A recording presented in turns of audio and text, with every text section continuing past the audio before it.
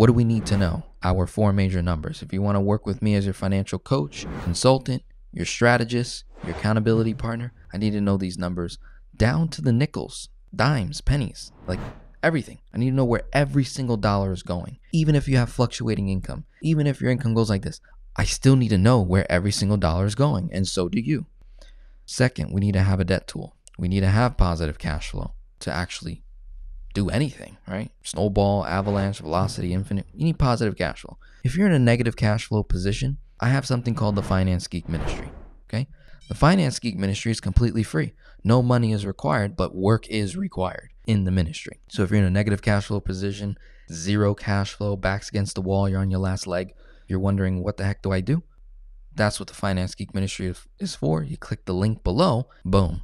You get put through a system that you can start following, get connected to a community of people, possibly get served by people in my community. You never know. You ask, you shall receive, okay? If you're genuine about it, you're serious, you want to work, you want someone to help you out, there's possibilities out there. Not just me, there's other people doing it as well. But now that you're on my channel and you're watching this video, boom, that's an action step.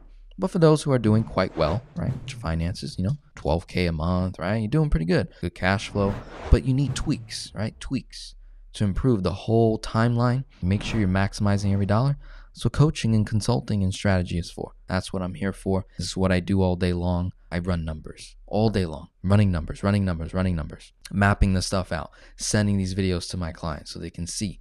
And basically they're competing with my numbers. Their goal is to beat my numbers, right? This is like worst case scenario. Here's where we should be, right? Best case is they made an investment during this period, or they didn't make an investment, but they simply cash flowed more each and every month, or made more. And so they brought the balance down even further, or, whatever the case may be.